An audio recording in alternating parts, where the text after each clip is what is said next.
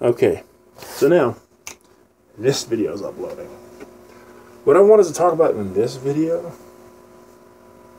is labels of the big foods over here. So let's talk about Purina Cat Chow Naturals. I mean, it sounds good. It sounds natural, minus the fact of plus vitamins and minerals. No, you don't want to see that. Want to know why? Because if you're having a diet that is species appropriate, those vitamins and minerals are already going to be in the food. And you'll see what I'm talking about here in a minute.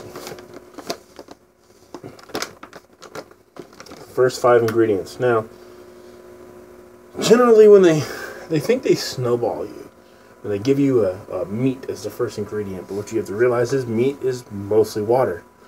So, when you have meat as the first ingredient, that's good. Problem is if it's followed second, third, fourth, and fifth by other things that are not meat, now that becomes the majority of the food. For instance, chicken byproduct meal. Well, first off, chicken is great. Chicken meal is great. It's basically chicken powdered down, dehydrated and powdered down, so they can make a kibble.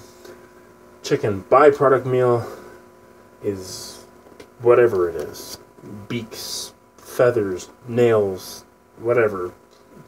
Anything that's not human grade consumption meat. It is the secondary things of that is byproduct. So it could be anything. It could be the fucking eyes, the nose, the feathers, nails, beaks, whatever it is. Chicken byproduct meal. So we're starting off bad. Corn gluten meal. Oh, that's great. Not that corn holds many nutrients anyway. But now we're going to give you corn gluten meal, which is essentially the stuff that is there after all of the nutrients are extracted. So now essentially you've got a filler, provides no nutritional value, very, very allergenic. Soy flour. Because, you know, cats and dogs need soy. Ground whole wheat and brewer's rice. Okay, so now we've got loaded with carbohydrates. Loaded with carbohydrates. I mean, and down here you've got some dried spinach. Salt. That'll make it palatable. Magnesium sulfate. All the vitamins, they're listed down here, way at the bottom. Vitamin A supplement, which means not natural, but it's added to. Vitamin B12 supplement, added to. So they're synthetic. They're not even natural vitamins in here anymore. So plus vitamins and minerals that are synthetic, that are not natural. Here we go. Okay, so that's not as bad as some might get, like with the Meow Mix.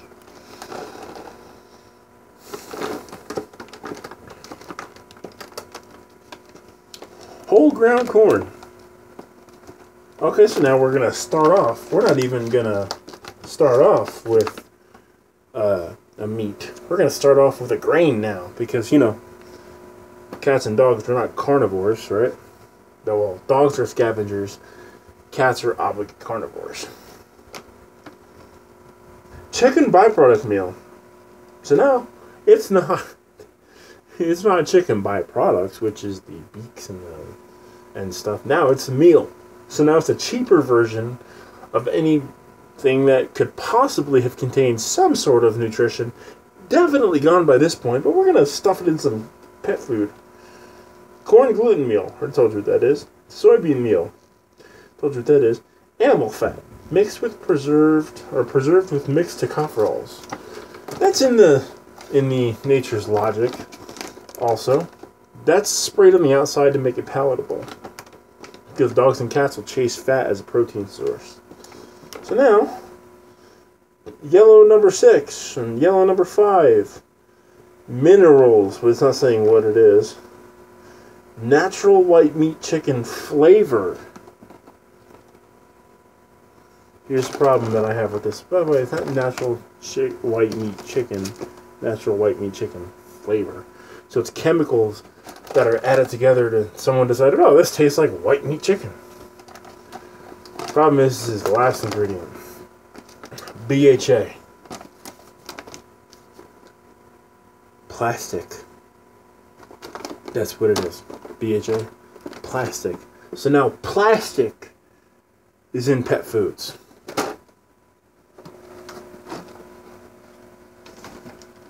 You love your little ones, that should really make you upset.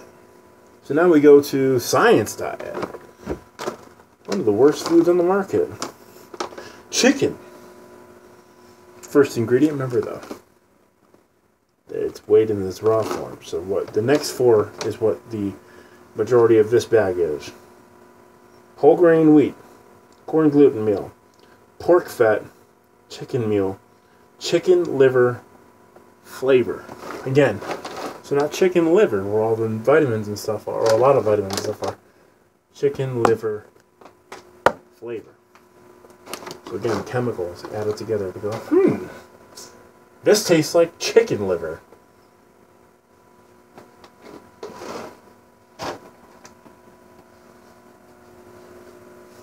Taste of the wild.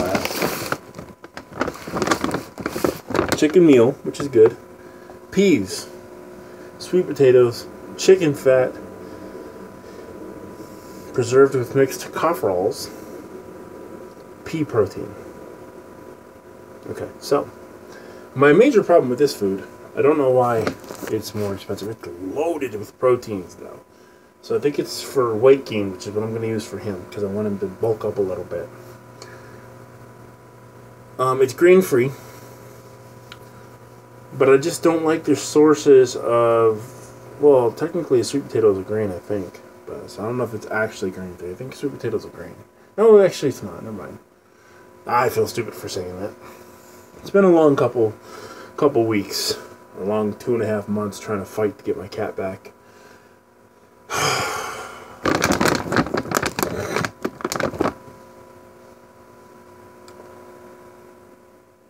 So those ingredients are okay. Taste of the wild. But they're natural ingredients.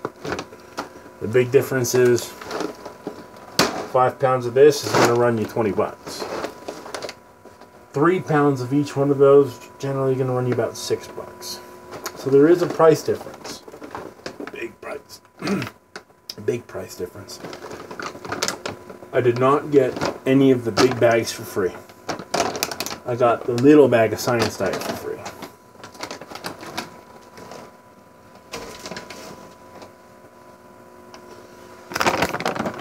Blue Buffalo. Here we go. This is the food that I tend to stick with. It's a very good brand. Deboned chicken meal, Meniden fish meal, a source of omega-3 fatty acids. Brown rice and barley. So now this is not grain-free. I think that's actually the reason why I was considering mixing that with Taste of the Wild, is because Taste of the Wild is grain-free. This isn't. Okay. Taste of the Wild has tons of protein. This has tons of protein. I want to feed him a diet, but I want the grain in his diet because grain also builds up fat, which then turns into muscle based off the exercise of the human or animal or whatever. I want him to be a strong, healthy cat. So I want him to have some grain. I also want him to have the grain-free food because it's packed with protein, even more than this is. This is 32% protein. That is 42%. That is packed with protein, but it's grain-free. This has a lower amount of protein, still packed with it, but it's not grain-free. And I want him to have both grain and high protein. So I'm going to be mixing these 2 bags so that he gets both. And I think that's what I'm going to make his regular diet. So I'm going to be spending about, this bag right here, 3 pounds, costed me about, it was 14 bucks. That's 5 pounds, and it costed me $20. No, it costed me $18 or something like that. So no, it was costing me $10. Sorry. So every 2 weeks, I'm going to be spending about about $20, $25 on foods. And I'm going to shoot a third video because I hear the dog freaking out upstairs. So I'm going to go see what happens. Peace, I'm going to later. Deuces.